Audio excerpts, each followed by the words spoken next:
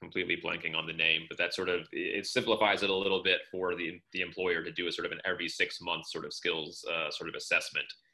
So I think that, you know, I think there are challenges there, but I think sort of trying to make it as little of a lift on the employer's part as possible, I think is definitely one the sort of the key strategy for employers. And you know, we're always sort of talking about sort of trying to maintain as light a touch as possible with the employers, while still, of course, you know, maintaining sort of a minimal sort of level that they need to be sort of involved and engaged to do the work well. But in terms of what we're sort of asking of them, try to keep that sort of as light touch as possible while still getting the information. That's a very fine line and a tricky balance to take on. But I think keeping that in mind, I think is definitely something I would strongly sort of encourage. And if there are things that, you know, and I think this is where, you know, sort of to the point that John sort of has been making around sort of really allowing your sort of research questions to drive your data collection, you know, especially with employers who might otherwise be, might find this to be burdensome. You don't want to collect data just for the sake of collecting data and make asks of folks just to have data that you don't necessarily need. So I think that's where sort of that planning on the front end and really sort of being driven by the research questions can really sort of come in handy. So at least then you sort of know we're collecting data that we need to answer these questions that have been determined to be very important. So in terms of that. And what it will do is actually give them a final competency assessment that when they complete it, will go directly to their apprentice, so they'll know that they've achieved you know, success in the apprenticeship. Next slide. The final tool that we use in My Apprentice really is what we call a mentoring platform. I've talked a lot about apprentices and I've talked a lot about employers, but with our community partnership, we call it the Charleston Regional Youth Apprenticeship Program because it really consists of not only the college that serves as the intermediary and educator, but also 25 high schools, over 180 employers, and a lot of different economic development folks who actually have access. And as I said earlier, we'll provide access to anyone who actually wants to help us mentor these folks so they'll be successful. So if you actually look at the screen, you know, you can see what an employer would see in terms of it lists their apprentices so they can actually access and see all the information that I talked about. We actually give access to our faculty staff because we're going to award college credit for some of the work that they're doing on the job. So we'll be able to give this information to faculty who will be able to assess the information and actually award a grade if the student wants it and also if the employer wants it. And also we give access to our high schools because our high schools help us mentor the apprentices if they're having problems when they're getting through the apprenticeship program. Next slide. So that's My Apprentice. You know, it's a wonderful tool that we've started using this year, and it's working really well for us. It's pretty cool to be able to see when an apprentice actually not only finishes a class, but actually can see when they're working and also what they're doing on the work, so we can help guide and mentor the actual employers to actually complete, you know, maybe they need to work on some other areas and anything. So it's a wonderful tool that is available out there, and I'd like to thank you for your time. And the next presentation that you'll be going to is leveraging youth apprenticeship data to improve program and policy. So thank you again, and I hope you enjoyed the presentation.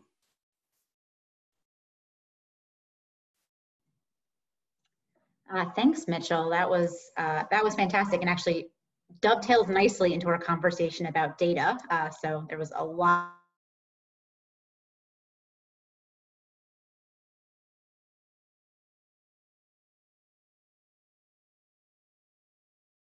It looks like we also lost our moderator. We're going to make sure that she can come back in just a second.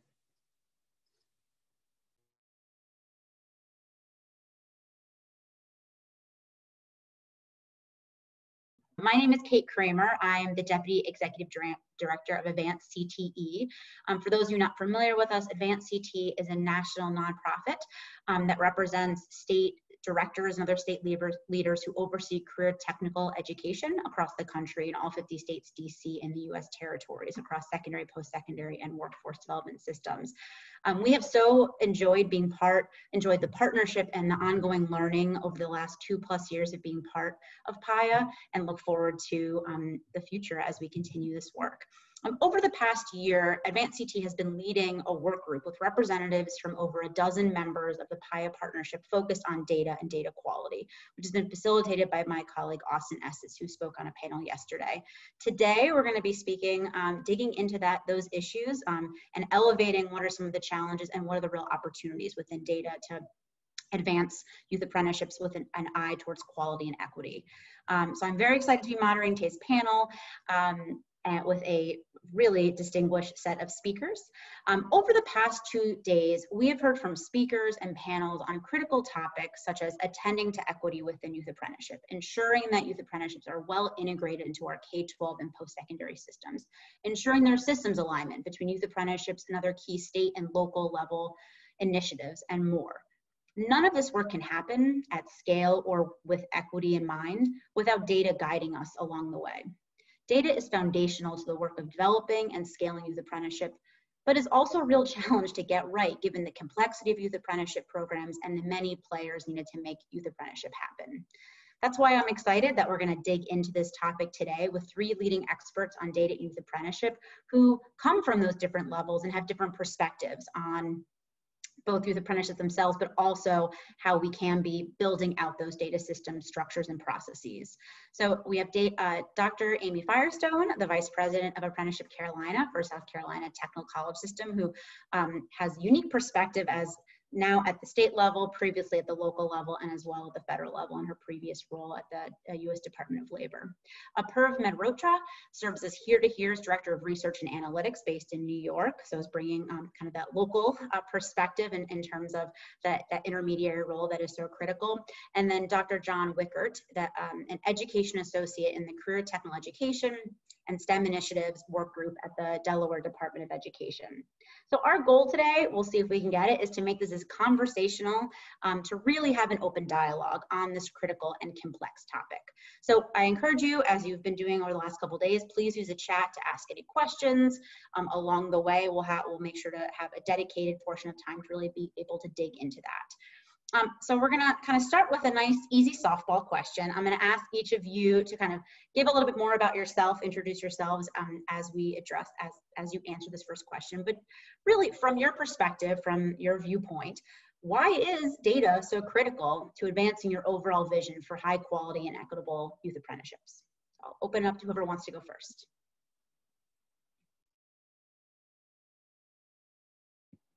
Well, I guess I'll dive in. So yeah, thanks Kate for that introduction, and yeah, great to be on this panel.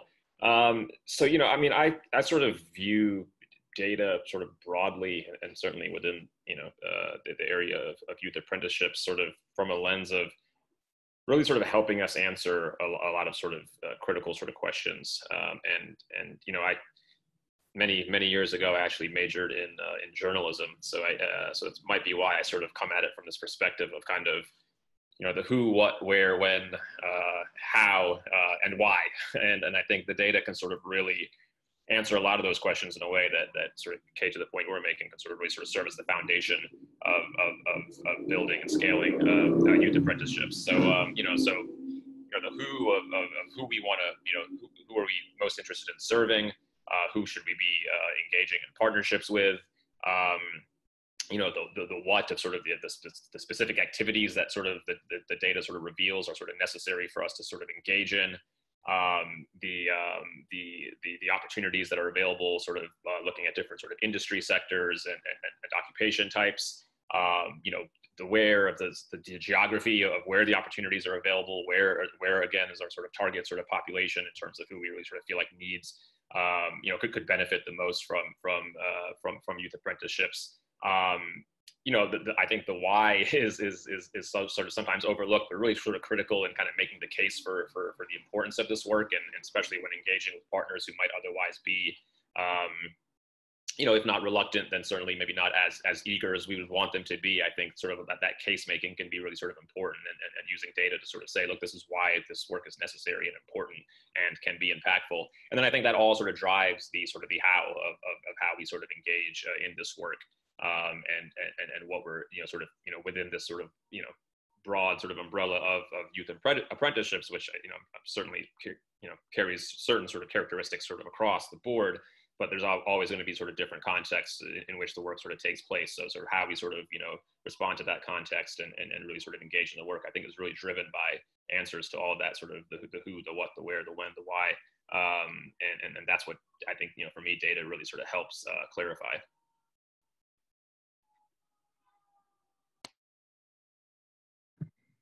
I guess I'll go next. So I'm coming from this at a statewide level. As the Vice President of the Division of Apprenticeship Carolina, we work with all 16 technical colleges in the state and local companies on developing and registering apprenticeships. So you just saw Mitchell Harp, and he's from Trident Technical College, which is one of our 16 technical colleges. So they're one of our shining stars in the 16, but we have many others that we're working with to try to get them at the same level where Trident Tech is with the Charleston Regional Youth Apprenticeship Program. So data, of course, we're held accountable by data, not just at the Technical College System office, but at the state and at the federal level. So it is really important for us to see the impact of youth apprenticeship because we've invested a lot of resources in working with companies, not just in the Technical College System office, but statewide with all of our colleges. So it's about accountability as well. We're spending all this time, we have all these resources. Is anyone really benefiting from these programs? So that's why data is really important to us. And you saw the app that Mitch just presented on. That is something that we hope to bring to all 16 colleges in the state because that is a piece that is missing. But it does require accountability, it requires funding. But in order to even get that far, to have an app, we need very basic data on how many companies are participating, how many youth are enrolling, where are they from, what industries, what occupations. We won't know the impact to even get an app or any other tools to advance our data without knowing just the basics. So I would say that the vision that I have for South Carolina is to grow capacity, to be able to collect the data and hold other areas accountable for collecting the data, because I can't collect it all, my team can't collect it all. We rely on the local technical colleges and the companies to help us with this process. So that's just a very quick overview of where we're at. Looking forward to chatting more about this. So Kate, I love that you say this is a softball, because I think it's really the first of a series of really hard questions for anyone in this space. So from a Delaware perspective, Delaware really views data as it's a way to tell our story, and it's always going to be good, bad, and ugly. It doesn't matter. You're always going to be one or all of those things at some point in time. But it also helps us share and express our commonality and our shared values across systems. And so for us, it's going to serve very much as a guide in terms of system development and augmentation, program quality, advocacy, and funding relationships, as well as measuring whether we met our goals or not.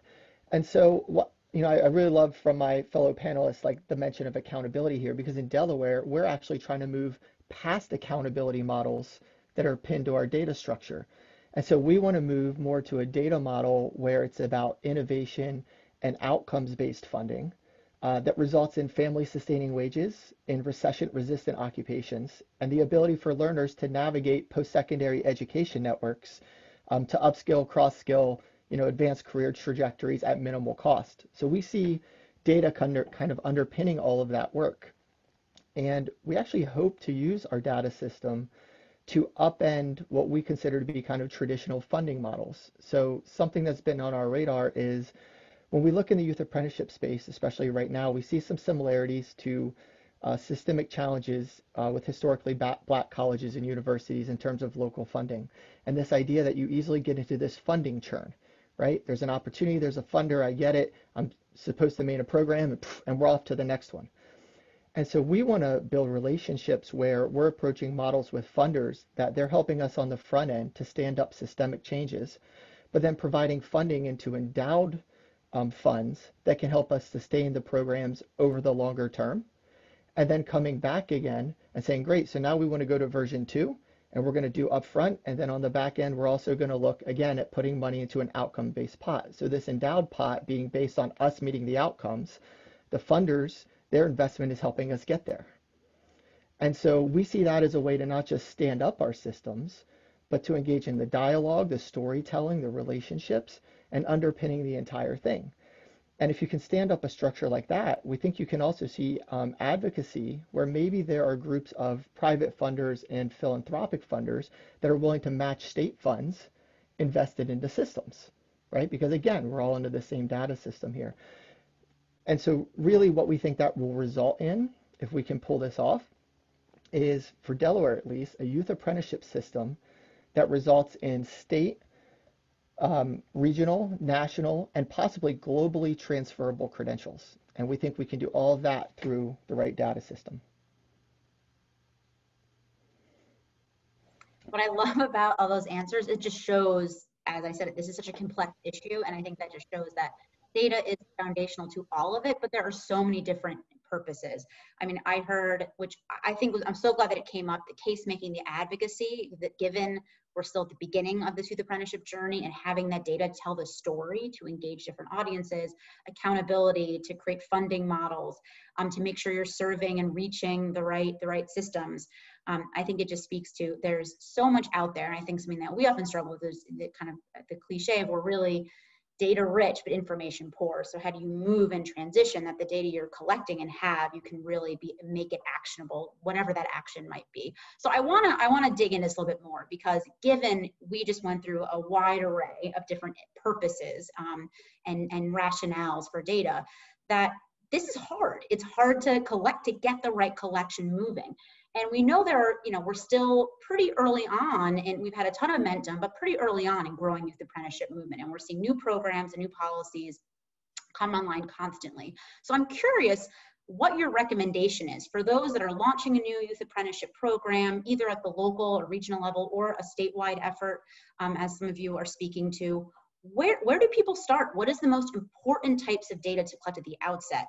And then what might you add as you build that capacity, build the capabilities, get the buy-in? But like, what is the critical, if you don't collect this at the beginning, you are going to set yourself up kind of for trouble or challenges down the line? And I might have Amy start, because you kind of talked about the basics, like what are those basics? And if you want to go on that, and then we'll bring in Apurva and John into the conversation. Sure, well, thank you, Kate. I think the basics are a good place to start. And I think in South Carolina, we have conquered that area, and we're looking at kind of the next level and integrating different data systems to get to the next level. But in terms of basic data, first I'll say that all of our youth apprenticeships in South Carolina are registered with the U.S. Department of Labor. So that is really our benchmark for knowing what companies are registered, what the programs are, what the occupations, and all the different nuances for each registered program. That DOL data will give us all of that information, so we don't have to look elsewhere. It also tells us where in the state that company is located, and the age range, and all of really that high level information. So having all of our programs registered with DOL gives us that opportunity. In addition, Apprenticeship Carolina just launched a pre-apprenticeship infrastructure. So now Apprenticeship Carolina will be reviewing all different entities that want to do pre-apprenticeships, and we will be tracking and collecting data. So we have a little bit more flexibility in what we can ask from the technical colleges and K-12 and other organizations. But the basics on our end would be knowing who's in a registered apprenticeship, what company, what's the occupation, where in the state, and age range. Without that, they could be in an internship, they could be in another program that we wouldn't deem to be a high quality youth apprenticeship, because all of ours are, like I said, registered with DOL. So that's really my take on it, based on the success that we've had, and we want to build upon that, but we'd have to really look at our resources and integrate with other agencies to get to the next level, and that's something that we hope to work on this year.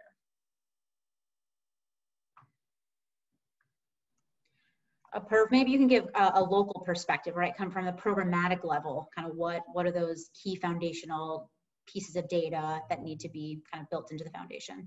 Sure. Yeah. So I mean, I think everything that sort of Amy touched on are certainly sort of key sort of elements of any sort of data collection plan related to youth apprenticeships.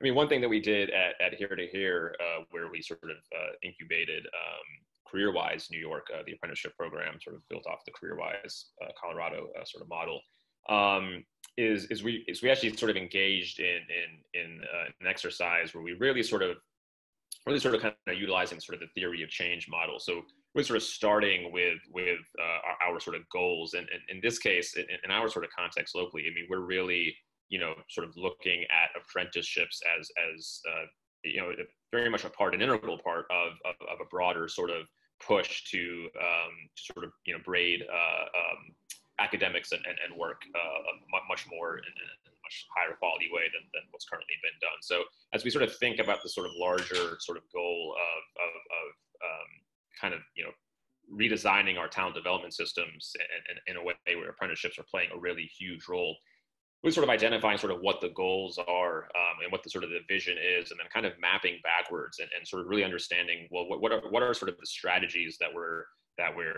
trying to execute in order to sort of get to that vision, and specifically with apprenticeships, where do apprenticeships sort of fit into this larger vision? What are we hoping is accomplished with apprenticeships, in addition to the of course the young people that we're serving, gaining skills and gaining credentials and being on the path to a family sustaining career, which is of course sort of priority one. But in order to do that, I think the extent to which the needle needs to get moved for educators and for employers in terms of the way they think about youth apprenticeships, and in terms of the way they prepare students to be ready for an apprenticeship by the time they're in our case in 11th grade.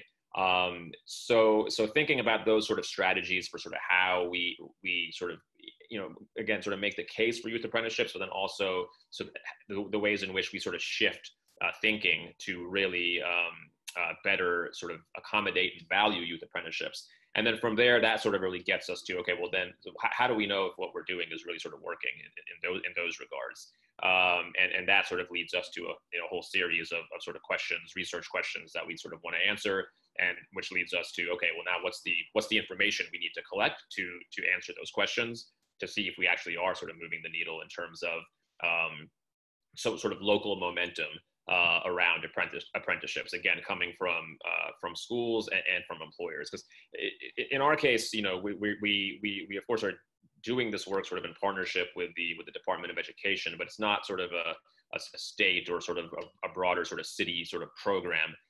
It's very much sort of happening sort of from the ground up.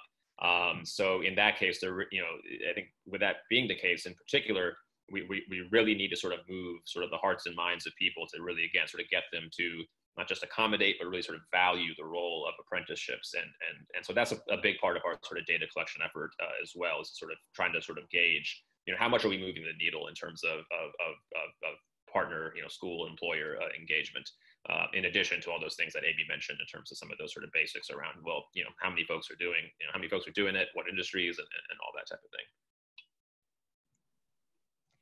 Don, I'm curious, from a state that obviously has a very sophisticated data system, kind of where do you start? Where do you move? And I'm gonna pose this just because it hasn't come up yet. I also want to kind of put equity into this, right? We haven't really talked about in terms of making sure, how you're disaggregating data, how you're setting up that in the front end. That's something that I'm sure Delaware is attending to, but if you could add that in, that'd be great. Sure. So I think I want to start with our approach to data is very much at its core, right? Data has to inform our system and our evaluation. It has to be actionable. It has to be minimally burdensome to collect, right? Like those are kind of core principles for us in terms of getting the data. And we've learned a lot about what not to do from actually previous data systems that we've looked at. And so I think to give you some context, when we started looking at the data we had in place, we realized we didn't have what we felt like we needed. And so what we did under our WIOA and Perkins combined state plan is we actually brought multiple lines under the same umbrella, right, in the same delivery policy. So we pulled together credential, apprenticeship, and degree programs, right, into the same kind of system driver. And what that allowed us to do was have the influence in the system to reset the data system, because we pulled all of the affected parties, right, into the same sphere. And so what we're actually doing is we're designing our data system around research. So we're not looking at saying what data do we have and then what questions do we want to answer. We're actually pulling in local, state, and national partners and saying to them, what are the research questions that you would like us to be able to answer, that you think are of value in this space? And then we're collectively designing the entire system around that. So it's a very kind of different model. And our goal here, and this kind of goes to your equity conversation, Kate, if you need me to go farther, let me know. So around that, our goal is to just get like 80% of this right the first time, like the core, and get it really right the first time, and then build out. But But what we're doing at the department is, because we have the ability to broker and manage data agreements, what we're doing is we're handling that lift, and that's how we're matching in to SNAP, TANF, and all of these other linkages, as well as post-secondary clearinghouse and other systems data. So we're collecting from all of these partners, we're matching all of this data, we're de-identifying the data, and then we're pushing it back out and supporting our partners around these routines. And so it's a very kind of different way of approaching it. We're making sure we can answer the questions up front versus later finding out maybe we can't answer what we wanted to. And the other thing we're doing is we're supporting our local partners by using Perkins reserve funds in order to cover the cost of system augmentation. So we've already found system limitations at the local level. We're using our Perkins funds to pay for systems enhancements and to support our partners through the transition. Again, so that they can execute their commitments with the minimum amount of lift. And so, right, that's going to give us, and again, I mentioned earlier kind of our outcomes-based piece. So we've instituted some pieces there around the enrollment and concentration of economically disadvantaged individuals, which is a much larger conversation. But I think to your point, we recognize that there's a real moral imperative behind the work, right? And so for us, if this data does not lead to what I mentioned before, which is the family sustaining wages and recession-resistant occupations and the ability to navigate these systems, the data is probably not worth collecting for us, and we won't attempt to collect it.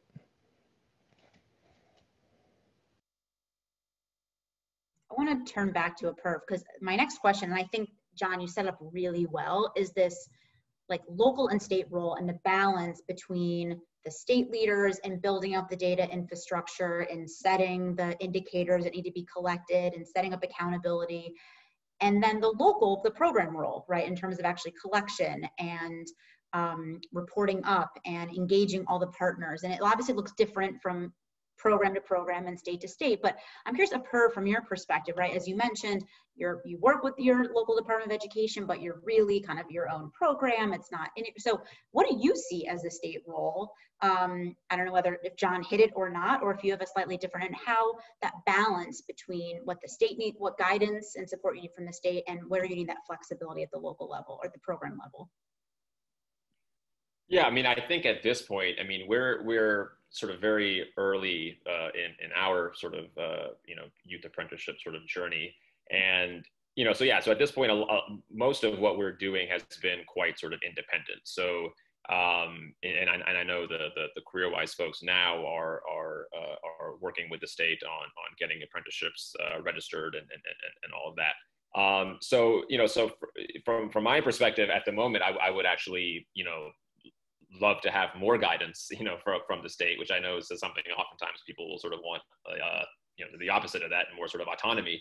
But I would love to actually be able to work with the state and sort of, integrate what we're doing with youth apprenticeships into their sort of, broader sort of apprenticeship sort of data systems and other systems, to get a sense of what it is that they're collecting, and so that we can sort of share information and share platforms and things of that nature. So right now the work has been quite sort of, we're somewhat sort of left to do the work sort of independently, which is really great in a lot of ways, because then we can sort of make those decisions and we can sort of formulate the research questions and then say, okay, this is how we're going to go out and collect this data. But then at the same time, it sort of makes it a little bit more difficult sometimes to collect when you don't necessarily have the authority that a state entity would have. And then also it's just, I think to have that sort of partnership at that level where information can be shared and where like platforms can be utilized, I think could be really meaningful and valuable. So I'm sort of hoping that we get there. But for now, I'm sort of grateful that at the moment we're sort of setting the terms a little bit in terms of what kind of data we feel like is really valuable to collect and what we're sort of prioritizing. But I'm hopeful that'll be more of a partnership sort of going forward.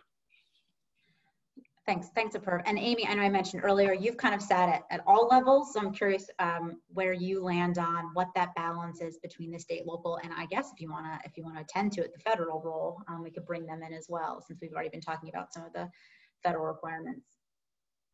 Yeah, I guess I do have an interesting perspective, and I'm trying to navigate it myself to see what we can do to improve data on apprenticeships in South Carolina. And I'd say there's a lot. I know this is another question you have about challenges, but there are a lot of barriers, and I think both Apurva and John alluded to those barriers in terms of not being connected to the larger state system. Apurva, you were talking about the not being as connected with the apprenticeships and how that data might be collected. And John, you're very data focused, but maybe in terms of the individual programs happening, you all don't have as much of a connection. So we're kind of all of it here with Apprenticeship Carolina because we are the statewide apprenticeship intermediary. So I would say having access and having the federal data from our companies is extremely important because that's data we can use for different audiences like other companies. So I think I'm kind of talking in circles, Kate, but I think the bigger question is the audience for the data. And there's data that we need from all levels to be able to speak to different audiences. So we have a new ROI study on youth apprenticeship that came out last week, which I'll share with you, Kate, and the PIA network to show over the past 5 years how many companies have experienced a positive ROI from hiring youth apprentices. That data is invaluable to show other companies so they'll invest in youth apprenticeship. However, when I meet with school counselors or other K-12 individuals, that data does not have as much value, but showing the outcomes for students such as degrees obtained, a lot of the stuff that you saw from Mitch Harp's presentation, all of that data is very valuable to educators. So combining all that data in one place is another mountain to climb, both local, state, federal level. And with Apprenticeship Carolina, we're looking at new data systems, and luckily we do have a lot of funds to be able to connect different systems, but all of the processes for MOUs between different agencies and what data they're allowed to share and want to share and can share is a huge challenge. So I think going back to the audience and who you're trying to sell the youth apprenticeship program to, whether it's getting more companies on board, that ROI data is golden, or showing those success stories, like coming from Charleston or the Midlands in our state or the upstate. Those success stories are valuable to other students, to parents.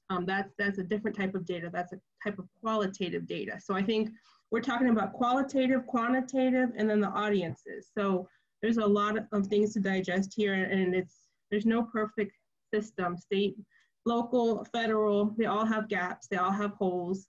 But it's looking at your audience and what data will be compelling to them. That's a long answer, Kate. No, but I think that's right. And I think, you know, it's not, the state can't solve it all, but has to set guidelines and has to set some, I mean, in order to really access state funding, access federal funding, but it's never going to mean that the local program isn't going to have to be collecting more to tell that story, to engage their employers and their community, to provide probably more actionable data for their educators and the supervisors to be able to support. So it does take all levels, but I think, you know, starting with the research question, starting with the audiences is a great place to start, given it can obviously very easily spiral out of control. So we've got a couple of questions from audience members that I think want to get into the brass tacks, like the details. So the first question is what tools you're using to collect data. So I don't know if I want to quickly kind of off the shelf things you've created, obviously some statewide systems. I'll take a stab at this one first. I think it's a great question. And we're still kind of working through this. So our approach was to first survey and find out what is being collected and exported from the data systems of our partners, because we didn't want to make assumptions about what we knew their capabilities were. So what we actually did was engage in a data exchange. It was kind of twofold. One was student data and one was programmatic data with our partners. And we had them each export a certain number of records to us so that we could just see what was coming out of their systems. And then we also asked them where that information was going. And we just did that with Excel. And it just opened the doors for us, in terms of insight into systems that we'd never seen before, or where perhaps data was duplicative, right, and processes weren't as clean as they could be. And so what we've decided to do, most of our partners are using the LACES system. because of apprenticeship data. And so we're going to help augment and enhance that system so it fits our shared purposes. But we're also looking at what our end goal is going to be in terms of, to Amy's point, who our audience is, what are the messages they need to deliver, what are the data they need.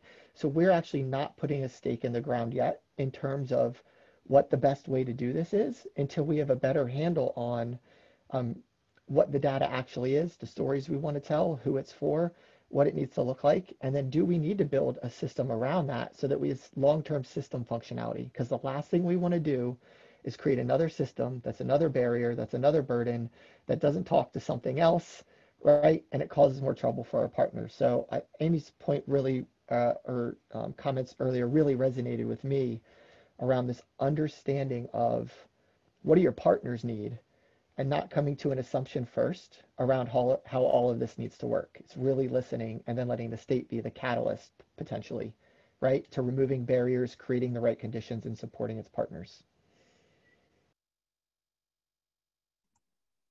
I don't know if Amy or Apurva, anything to add? Any tools you guys are using that could be useful? Well, I know we're using sort of for our basic sort of participant and other sort of stakeholder engagement data, we're using Salesforce. So we sort of have the portal through which students can apply and eventually be placed into internships is connected to Salesforce. So we have that information there. And then that's also a place where we can sort of go in and put in sort of, notes on pulse checks and things of that nature. And then, when it comes to some of the other data that we're trying to collect, we're issuing sort of a lot of surveys, to students, school staff, employers as well, again, to sort of speak to that sort of systems change piece and any sort of potential shifts in mindsets and things like that we're seeing. So that's, we use a platform called Typeform, which is, you could just use Google Forms for those surveys, kind of whatever one prefers. So that's another sort of tool that we're using to collect information from the range of stakeholders, in this case, survey information. I don't know if Amy, if you have anything already kind of. No, we have a little bit. Yeah, we have a lot of sources, whether we get data from individual spreadsheets that we upload into another system. Our IT office has the magic sauce to combine many different data sources and put them into one report. So I have here my weekly apprenticeship report. I get to see what's going on across the state for youth and adult apprenticeships, the top 6 industries, the top 6 occupations, and that's coming from a couple different sources that are magically combined behind the scenes. Well, that actually answers my next question that someone, Autumn, posed, which is really around, what are your key metrics? I know we've raised them a little bit, but then how often are you analyzing that data and looking at the metrics? And so that's your weekly, which I think is probably, I would imagine, well, I actually don't want to assume what Apurva and John, if you're getting weekly data reports, but curious, what are some of those other key metrics? And what are those processes for actually looking at the data, reviewing the data, making it actionable, which I think what this is really all about?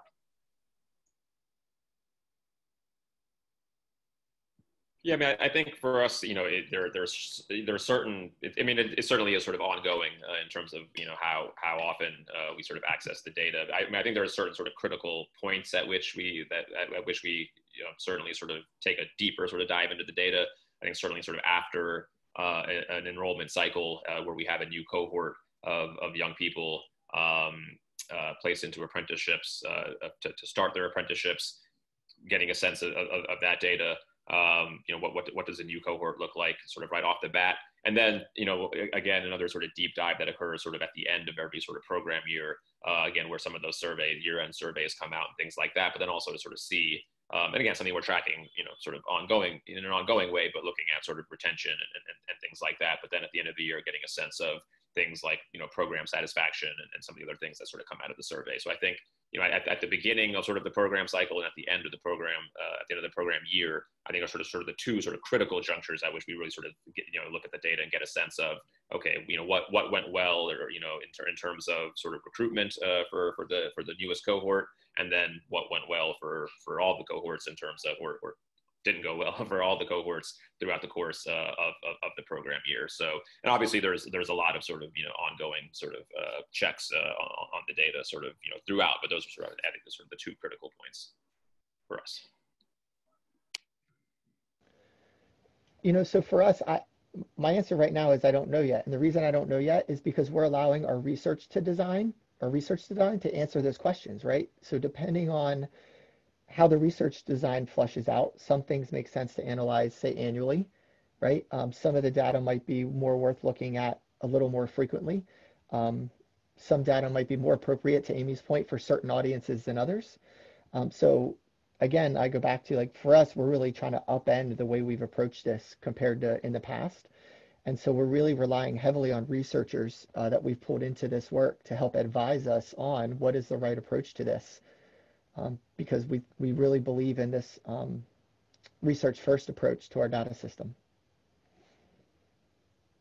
So I'm gonna ask one more question, then I'm gonna ask my wrap-up question. But something that we've heard a lot about and hasn't come up explicitly here is one of the major challenges is getting the data and information we need from employers. Obviously, again, the showcase we had beforehand showed kind of one model of that. But particularly as we think about the data around student skill progression, their competency attainment, to be able to mark that progress, not just are they participating, not just are they completing what that experience is. So is this a challenge that you've seen, and are there any strategies you could recommend that have mitigated or made it easier to get that, or to get employers to be able to provide the data without putting that burden on them?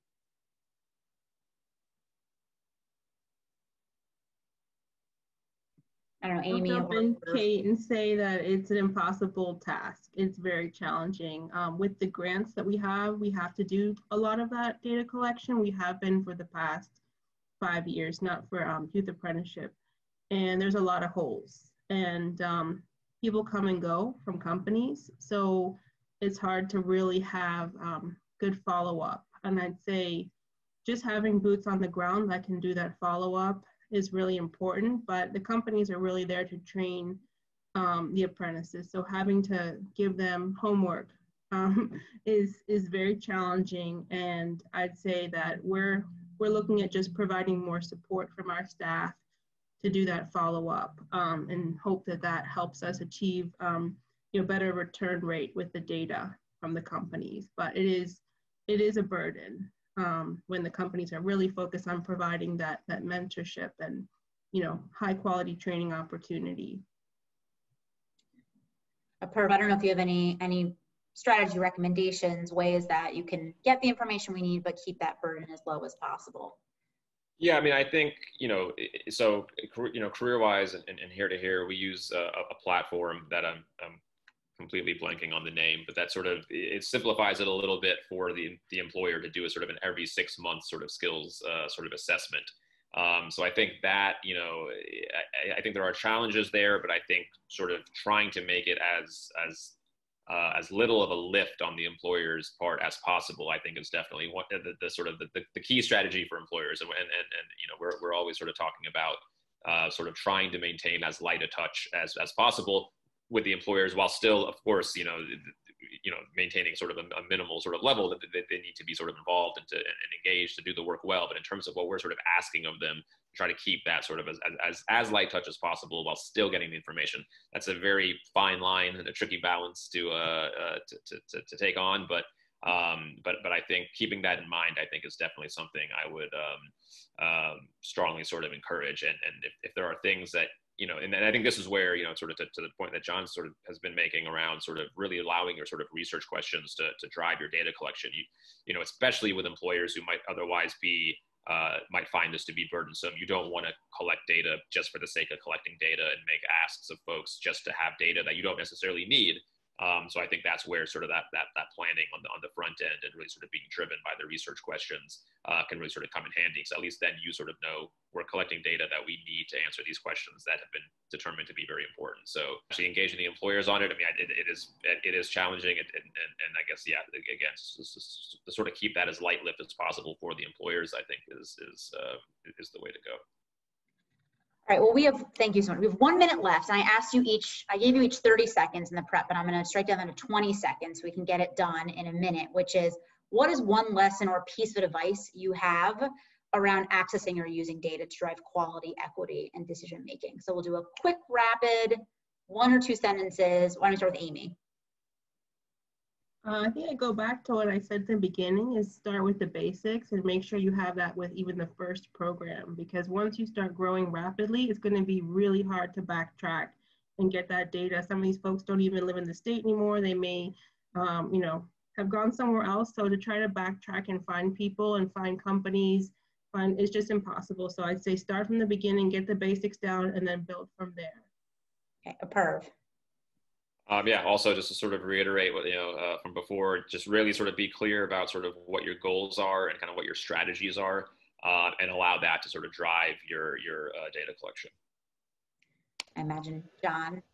One single thing with 4 components: go slow to go fast. Make sure you know where the point of inflection between outputs and outcomes are by asking so what questions. Be clear on your shared goals, barriers, partnerships, right, and connections in your data systems. Know in the beginning who will find value in the data, so to Amy's point, your audiences. And then the last thing is keep it as simple as possible, because that's what everybody needs in this world, is a little bit of simplicity. We can always make it more complicated later. That's great. Well, thank you all so much. I hope everyone will virtually join me in thanking our panelists on behalf of the rest of you. Just just one heads up I want to give, I should have mentioned at the top, which is Advanced CT, as I mentioned, has been facilitating this work group focus on data. We will be releasing a memo summarizing the findings from that next month. So I know our friends at New America will help make sure that gets in the hands of all of you. And with that, thank you again for your time, and I'm going to turn it over to Taylor.